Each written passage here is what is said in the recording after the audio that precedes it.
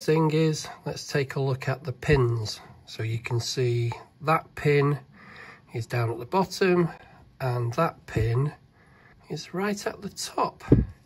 So when the pin's been driven in, that means it's on hot water.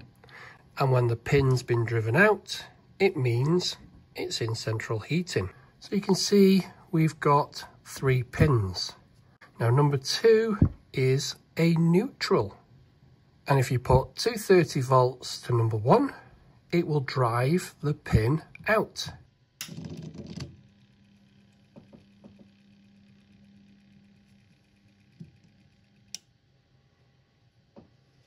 And if you put 230 volts to number 3, it will drive the pin in.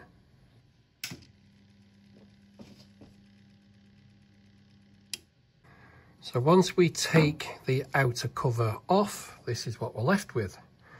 So if I turn it on the side, you'll be able to see what happens with the pin. It rides up this cam to go in and out.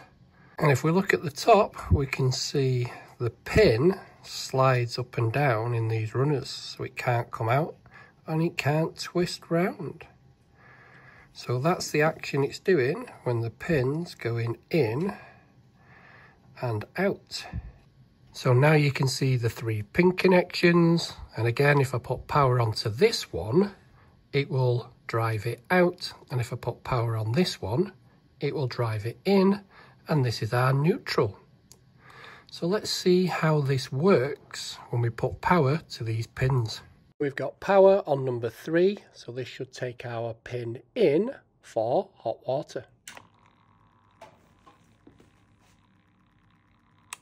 Now let's see how that operates the diverter valve.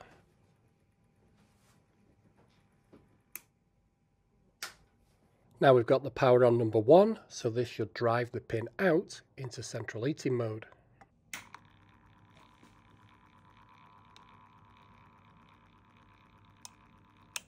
Let's check that operating the diverter valve.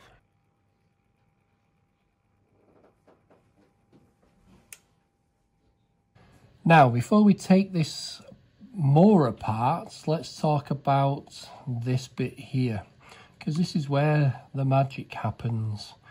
So, because these are touching and we had power going on here, the power would go through here, and then it goes through a spring down here, and you'll see that in a minute. Now obviously the neutral is always there, so there's a spring connected to the neutral.